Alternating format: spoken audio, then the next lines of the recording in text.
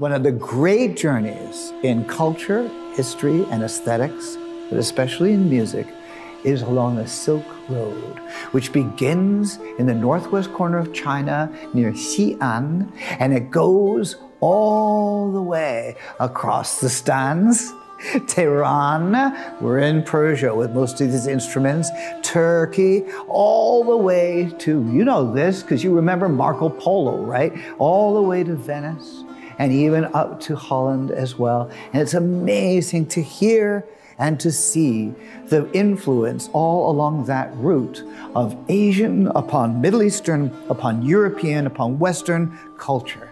And nothing does it better than the instruments that are behind me. These things are so exquisite, but they're also, and this is what blew my mind when we borrowed these, ancient.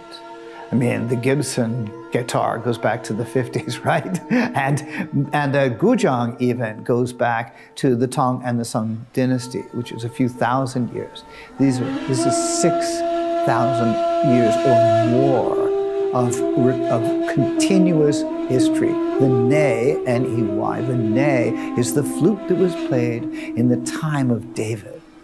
When he told me this, Amir Vahab was this brilliant Persian virtuoso who came here and just completely dazzled us with his playing on the tanbour, on the oud. When he told us how old these instruments really were, and also how old the sound of this. Think about the sound of this and how long it's been echoing.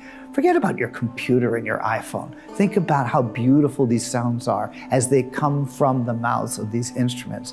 That's been the privilege of this exhibition as well. We got to look at them, and then we got to listen to them.